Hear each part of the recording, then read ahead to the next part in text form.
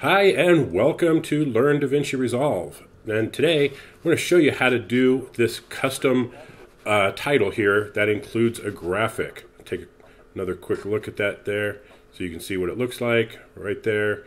It's going to just be some text, a background, and a company logo there. So stay right there and we'll be right back and I'll show you how to do this.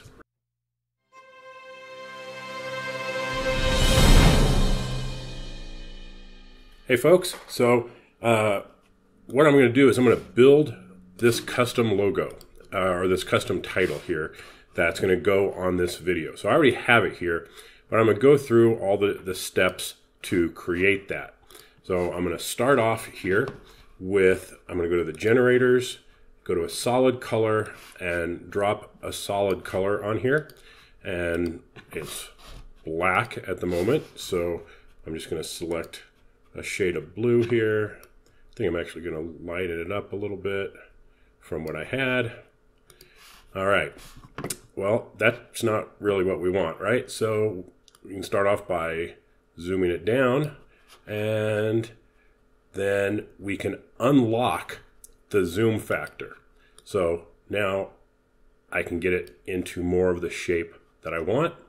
I'm going to position it off right on the edge there, and then bring it down into the lower thirds. Okay, so far so good. So now I've got the bar.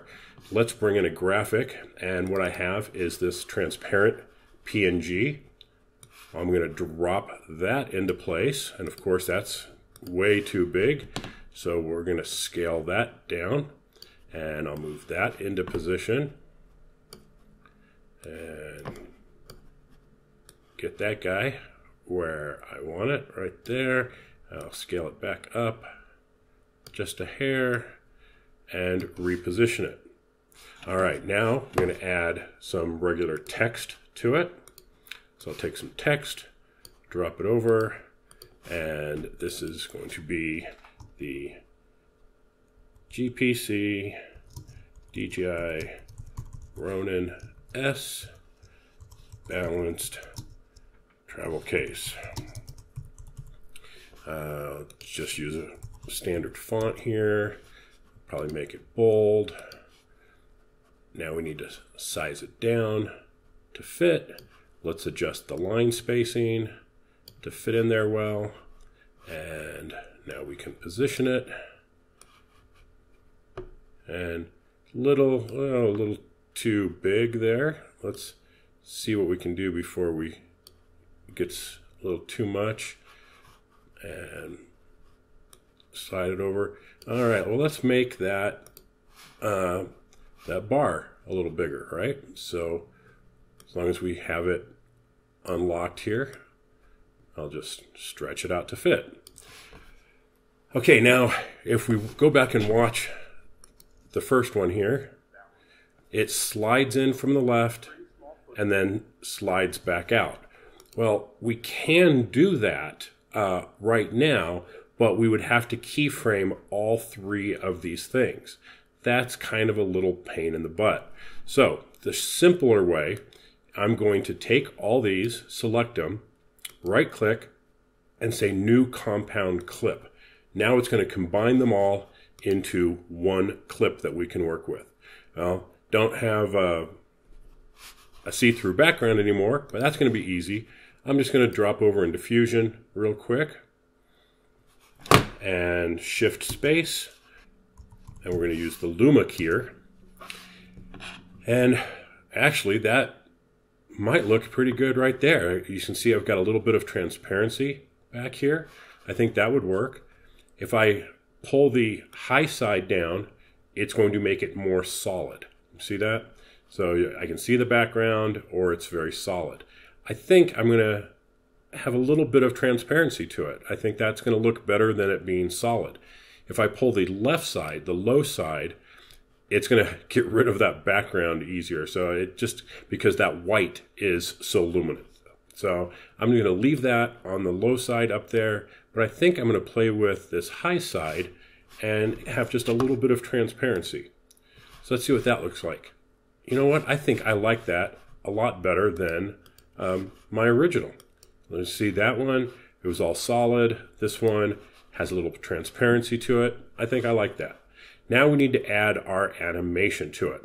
So we want it to, back here again, it's going to slide in from the left, hold, and then slide back out to the left. So I'm going to go to the first frame, make sure I'm on the first frame there, go to my inspector. We're going to make sure we're on the first frame, and I'm going to slide this out of frame. So I just want it out of frame right there. Okay, we're at negative 1134. We're going to remember that. Okay, now I'm going to go 20 frames in. 1, 2, 3, 4, 5, 6, 7, 8, 9, 10, 11, 12, 13, 14, 15, 16, 17, 18, 19, 20. And set the position at 0.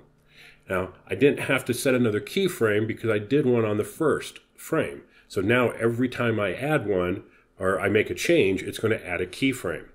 So now we have it sliding in from the left. Okay, now I'm going to go to the end, go to the last frame there, and I'm going to go back 20. 1, 2, 3, 4, 5, 6, 7, 8, 9, 10, 11, 12, 13, 14, 15, 16, 17, 18, 19, 20. All right, and I'm going to set a keyframe there. Because I'm not making a change, I want it to stay where it's been throughout that scene, right? So we started on the left or outside of the frame, we moved into the frame, we have a keyframe. Now I need to have a keyframe where I want to start the animation out. So now I'm going to go to the last frame, and do you remember what we had here at the beginning? Negative 1134. I'm going to go to the last frame and set that to negative 1134. All right, now it's going to slide in, hold for a little bit, and then slide out. So let's see what this looks like.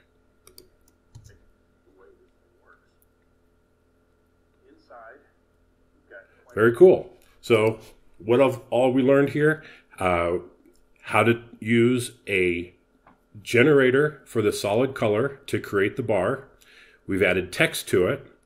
We added a transparent PNG so that we can use a company logo. Put them together as a compound clip so that we can animate everything. Put that into Fusion to get rid of the black when we created the compound clip. And then we did our keyframe animation. So handful of little techniques here that I think will help you in other projects that you're working on.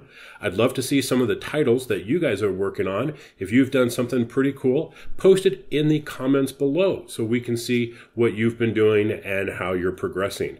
So thanks for watching. Really appreciate all you guys, all you subscribers. The channel's growing really fast. We're going to have some cool giveaways coming up pretty soon, so stay tuned for that. If you're not already subscribed, hit the subscribe button and click the bell icon to be notified whenever there's a new video. Thanks everybody for watching, and I will catch you next time. Bye-bye.